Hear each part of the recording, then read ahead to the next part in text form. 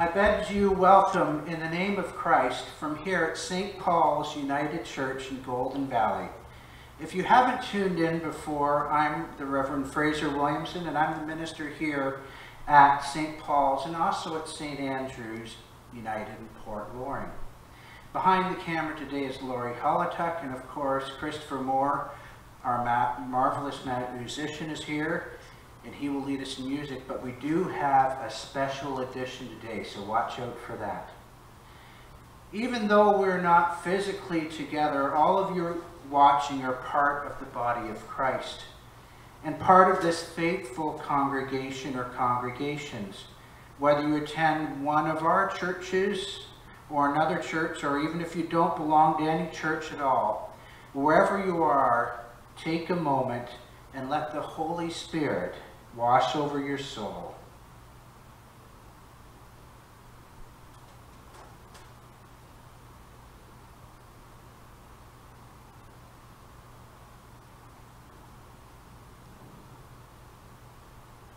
Let it connect you through time and space to all the members of the body of Christ found here and now.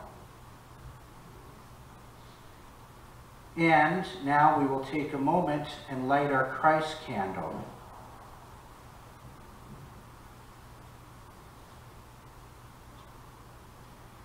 We light our Christ candle today as a symbol of God's universal love shown to all in the light and life of Jesus Christ.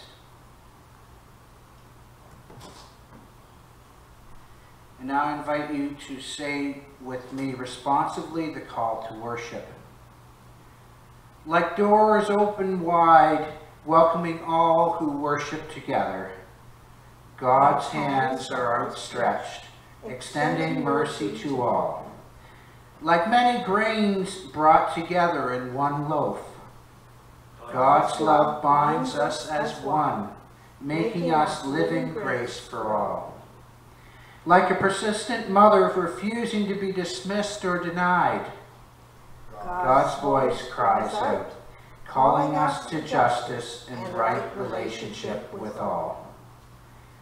Like a party for the outcast, the foreigner, and the stranger, God's heart gathers us into joyful community of prayer for all. Let us worship God, whose love is for all.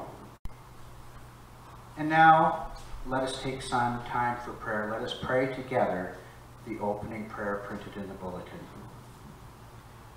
Merciful God, your grace is bigger than we can imagine, wider than we can dream. In a world where racism, hatred, bigotry, and fear diminish your image in others, you remind us there are no exclusions from your family, no barriers to your open arms. Your expansive welcome reminds us never to keep others from life-changing love or deny them your life-giving bread. Amen. And now for our first hymn, and it's an old favorite, Come, O Fount of Every Blessing. And if you have a hymn book, it's in 559 in Voices United, but we do have a special song sheet that's been mailed to you, and we're doing 3 verses of it, and it's Come, O Fount of Every Blessing.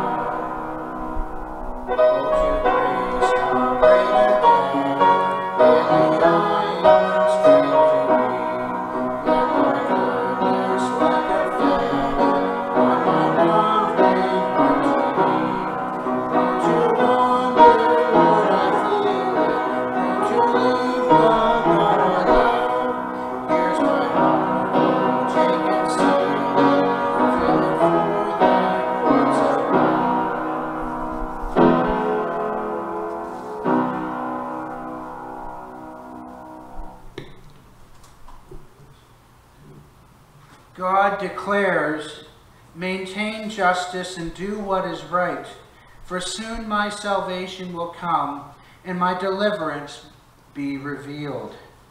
Confidence in our deliverance, let us confess our sins before God and one another. Let us pray together the prayer of confession. Holy God, we confess we have not been obedient to your will for us. We have sought justice for ourselves, but neglected justice for others. We have insisted on our own rights, but have not lived rightly in our relationships. We have desired mercy for our sins, but we have not offered mercy to those who have sinned against us. By the power of your Holy Spirit, free us from the prison of our disobedience. Help us to love as you have loved us, that our lives may testify to your abounding grace. Through Jesus Christ. Amen. Friends, the gift and the calling of God are irrevocable. Receive the gift of forgiveness and share that gift with others. In the name of Jesus Christ. Amen. And now let us pray together the prayer for illumination. Life-giving God, open our hearts and minds that we will receive and then act on your message of love, hope, and grace in your living word, Jesus. Amen. Today, we have again Cindy Willamy from Sundridge reading our scripture today from the letter to the Romans. So here is Cindy. A reading from Romans 11, 1-2a, 29-32. I ask, then, has God rejected his people? By no means. I myself am an Israelite, a descendant from Abraham, a member of the tribe of Benjamin. God has not rejected his people whom he foreknew. For the gifts and the calling of God are irrevocable. Just as you were once disobedient to God, but have now received mercy because of their disobedience, so they have now been disobedient in order that, by the mercy shown to you, they too may now receive mercy. For God has imprisoned all in disobedience, so that he may be merciful to all.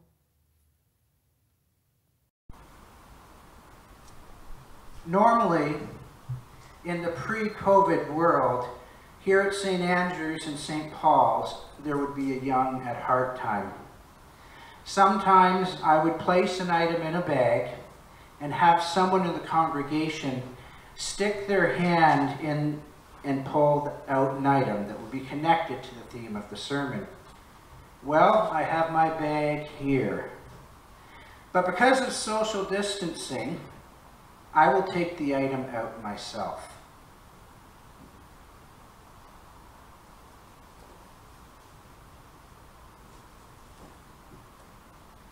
And I think I'll try it on too.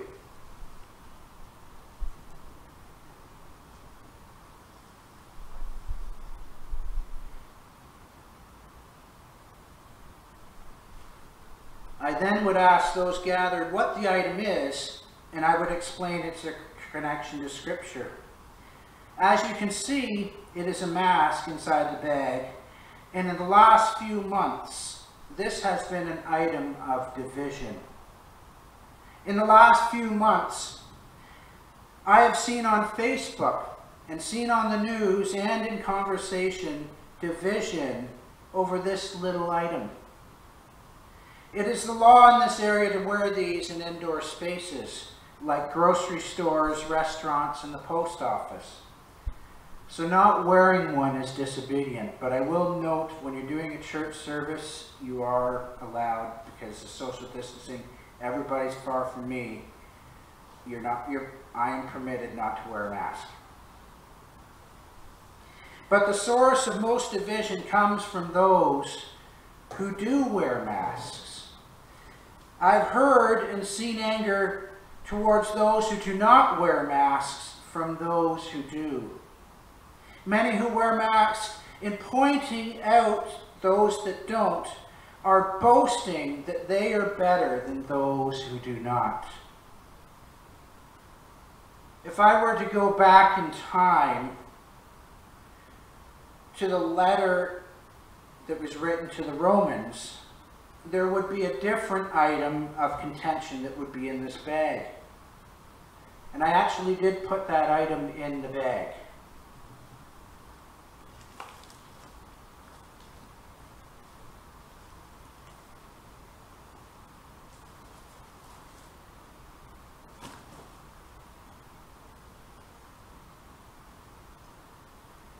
This is the item that caused division then. Yes, this item is a cross, which is the symbol of Jesus' act of sacrifice on the cross. Like the masks, the people of the early church were boasting that they had found the way. They were boasting that they had found faith in God, who raised Jesus from the dead on that first Easter morning. The letter to the Romans was addressed to the believers who were part of the early church in Rome. And Rome, being farther away from Jerusalem and Israel, was primarily Gentile. Most of the believers were Gentile as opposed to being Jewish. There is hardly a Jewish population in Rome because the Jews were actually banned from Rome just before this time. During this ban, the amount of Gentile believers increased considerably. Now, the issue of contention was faith in Jesus Christ. And commentators state that under 20% of Jews believed and followed Christ. Knowing that many Jews were unbelievers, many Gentiles in Rome began to think that since many of the Jews rejected Jesus, God would reject them. Many of the Gentile Christians were boasting that God favored them over those who did not believe. Many thought that they were better than Jews who did not believe in Jesus. But in the text that was not covered in today's reading, because we jumped from verses 1 to 2a all the way to 29, the writer states several examples in the history of the Jewish people that God was merciful even after people had lost faith and had done bad things and went away from God. The writer also states that some hearts are hardened so that the glory of God may be revealed. Think of this: if the Jewish authorities did not reject Jesus, there would have never been his death, and there would have never been the resurrection. Throughout the history of the Jewish faith, there have been instances where the people have been disobedient and went away from God. There were the times when the people were in the wilderness and they thought they were going to die, so they lost faith in God. There was the time that they went against God when they created the golden calf. There have been times where many of the people, even the kings, have gone against God. Many of these kings even committed murder. But God did not abandon them, nor did God abandon the people. Even though the people rejected God and did some horrible things, God did not reject them. One of the greatest examples of God's grace for those who lost belief and went away from God and done bad things is the narrative in the prodigal son found in Luke 15. There the son was given his inheritance ahead of time and he wasted it away. When he realized he was going to die of hunger, he decided to go back to his father. And he thought he would have to work as a slave to his father. But when he returned, he was welcomed with open arms, and the father ordered the best fatted calf to be killed, and a great feast was held in his honor. Now when this happened, the other son pointed out the disobedience of the prodigal son, saying that he followed the rules and stayed, and that he was angry that the Father held this celebration. The Father still showed love to the Son who had left, and God shows love to those who are disobedient. Another instance where God's grace was shown was in Joseph. His brothers sold him into slavery, and he became a great leader in Egypt. When his brothers came to get food, he at first did not reveal himself. But when he did, Joseph showed grace and love for his brothers as their disobedience led to all of their salvation.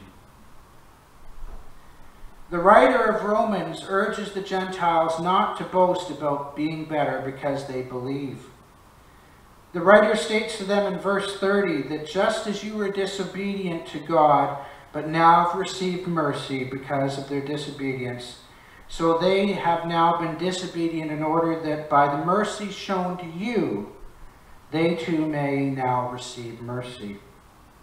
In this, the writer says that even though they are obedient now, they were not in the past, and God will show mercy. In the scripture, the writer says not everyone is perfect, and there are times in which everyone is disobedient. The conclusion of the scripture selection is that God has imprisoned all in disobedience so that he may be merciful to all. In the debate and division about masks, this concluding statement is true. All at one point in time or another have been disobedient to God. All have been disobedient to laws. We are not perfect, and God forgives us. Every week we pray the Lord's Prayer where it says, "Forgive us our trespasses as we forgive those that trespass against us." God does not save us because we do good things, and God does not reject those who are disobedient. God is merciful to all. All meaning not just Christians, but God, the creator of all, is merciful to all. God was merciful to the people of Israel, and God was merciful to the Gentiles. God is also merciful to other faiths as well. God is merciful to the Muslims as they are descendants of Abraham who were given the promise and blessing of God through him. Other faiths have a different name for God, but God in those faiths shows mercy and love and provides a way for those other faiths to reconcile with God when they are disobedient. In our Christian faith, we receive our mercy from God who sent Jesus to the world to die for our disobedience. It does not matter how big or how little our disobedience is. It does not matter whether we are obedient now or what we do now or in the future. All of us are disobedient. We are given grace by the resurrection of Jesus from the dead. Having received this grace, we are called to show mercy and grace to others who are disobedient. We are called to share that we've been saved by God's grace and that this grace is offered to all. Thanks be to God. Amen.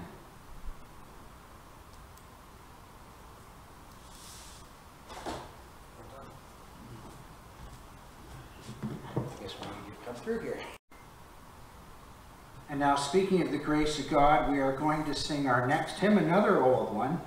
A Mighty Fortress is Our God, and it's found in 262 of Voices United if you've got a hymn book at home, or it is on the song sheet right here. We're going to sing all verses of A Mighty Fortress is Our God.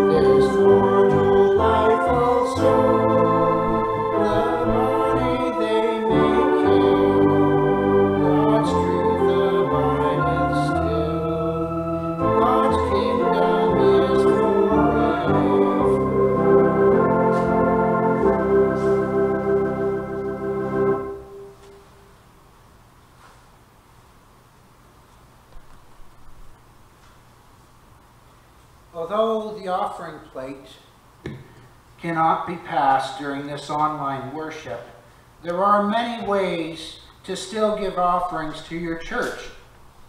If you're not on PAR, which is pre-authorized remittance already, you can sign up, or you can drop off or mail a check to your church. And some churches even have e-transfer, which may be another option. Please contact your church's treasurer, and for our 3 treasurers, I know them really well, and they'll be happy to get your money. And they will answer any questions, or they will discuss with you the options for giving. Your gifts help with the ongoing expenses of the church, as well as continuing to support mission projects, both at the local level and beyond, through the work of the United Church's Mission and Service Fund. Thank you for your faithful giving, especially during this time when we're doing church a little differently. And while all financial gifts that help fund the work of the church are appreciated, we also remember that there are many other gifts that also support the mission and work of the church. So at this time, let us virtually place all our gifts into the offering plate and lift it to God in thanksgiving for all that gives us.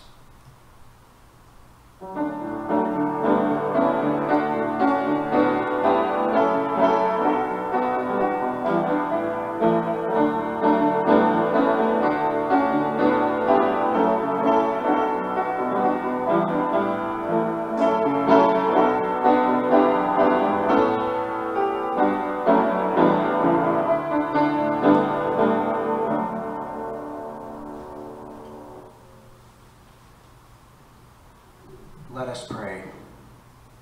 Giver of all things, as people alive to your goodness, we offer these gifts and the giftedness of this community to the service of human kindness within the communities that we live, our country and the world, through our local church and the mission and service of the United Church of Canada. Amen. And now it's time for mission and work of the church, or I think it's Zion, they just call it the announcements. And the first one is iced coffee hour at Jake's is happening again this Monday at 3 o'clock. If you're interested in coming, please let me know so I can reserve enough tables. And we're going to do coffee again. The St. Paul's Ladies Coffee Hour will be at Tuesday, 10 a.m. through Zoom. And please contact me to get the link. The regulars, I do send a link to them every morning. I would have sent it earlier at nighttime, but they like it in the morning so they get the reminder. And I would like to thank all those who are watching our services on YouTube. I invite you to click on that subscribe button for those who've already subscribed. Thank you very much. Now, next Sunday, August 23rd, there's something new we're going to try. The church always changes. It's always adapting. And for that service, which was originally to be taped at Zion in Sunbridge, we will be having an outdoor service at 10 a.m.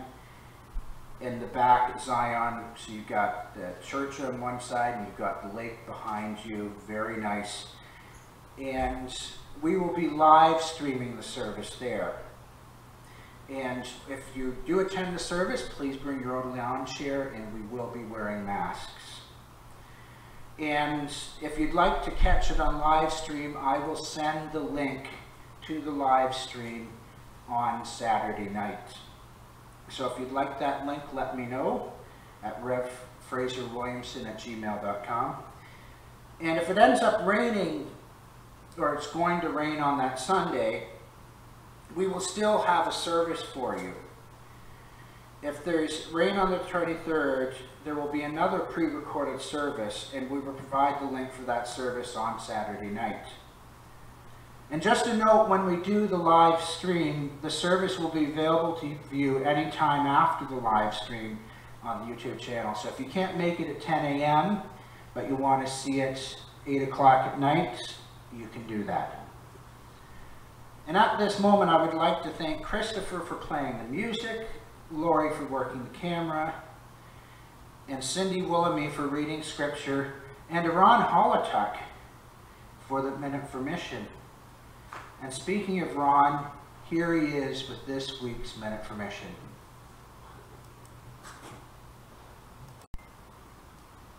The Minute for Mission for today is entitled LGBTQIA and Two-Spirit Youth. Our gifts for mission and service support partners around the world where being LGBTQIA or Two-Spirit is punishable by death or imprisonment. Here's a story about one of those partners. In Jamaica, the Larry Chan Center provides housing to young adults who would otherwise be homeless. The youth shelter provides a safe space and supports mental and physical health and well-being. It also provides access to education and skills training and helps the young people get essential documentation and ID. Outreach to youth at risk is critical, as well as working to increase sensitivity among providers of related health and educational services. Church support for the shelter has had a positive impact on the developing ecumenical and public conversation on the importance of dignity, rights, and inclusion. Your gifts to mission and service have made a real contribution in the global work of LGBTQIA and Two-Spirit rights and care for individuals facing oppression, discrimination, and risk because of their sexual orientation. If mission and service giving is already a regular part of your life, thank you so much. If you have not given, please join me in making mission and service giving a regular part of your life of faith. Loving your neighbor is at the heart of our mission and service. Thank you. And now let us pray. God of all, we give you thanks for your unconditional love. We give you thanks that you do not reject us when at times we have rejected you. We give you thanks for all the promises you have made to us since the beginning. We give you thanks for the prophets and those called to lead the ones that you love. We give you thanks for your greatest gift of love, your Son Jesus, whom you sent to die on the cross so that we may live.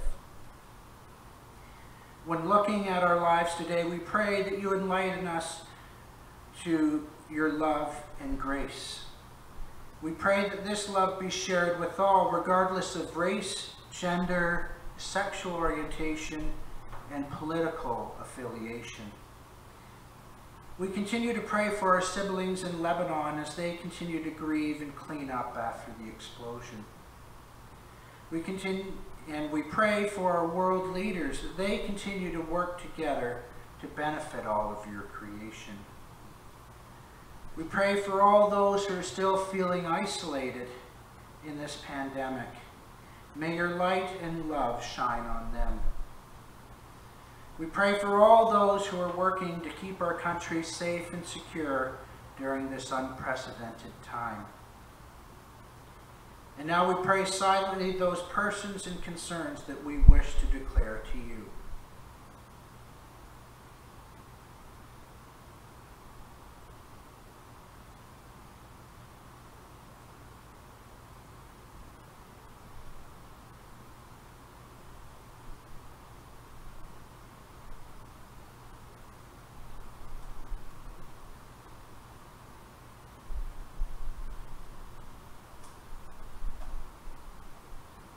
We gather all these prayers into one as we pray the prayer your Son, the Savior, taught us.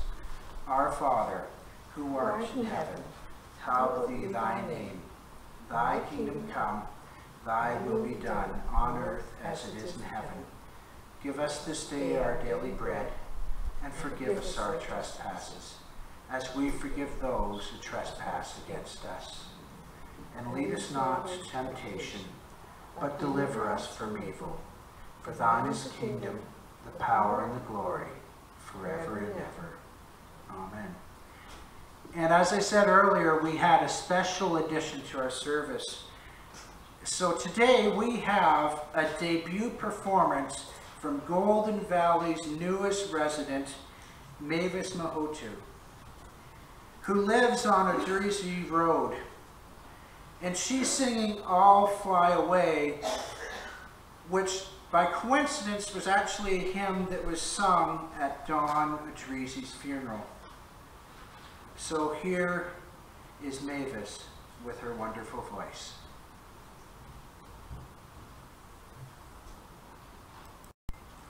Some glad morning when this life is over, I'll fly away to a home on God's celestial shore. I'll fly away. I'll fly away, oh glory, I'll fly away. When I die, hallelujah, by and by, I'll fly away. When the shadows of this life are gone, I'll fly away. Like a bird from prison bars has flown, I'll fly away. I'll fly away, oh glory, I'll fly away. When I die, hallelujah, by and by, I'll fly away. Just a few more weary days and then I'll fly away to a land where joy shall never end. I'll fly away. I'll fly away, oh glory, I'll fly away. When I die, hallelujah, by and by, I'll fly away. Everybody. I'll fly away, oh glory, I'll fly away. When I die, hallelujah, by and by, I'll fly away.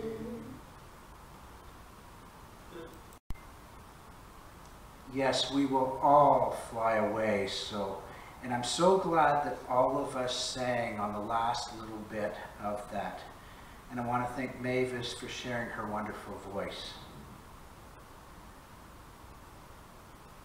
And even though we have boasted our greatness, we are all disobedient. But we are all granted grace through the love shown in Jesus Christ, who died on the cross and was raised to life. We are called to share this news of grace and forgiveness to all that we meet. And when you go sharing this news, may God bless you and keep you. May God make his face shine upon you and be gracious to you. May God grant you and give you peace. Amen.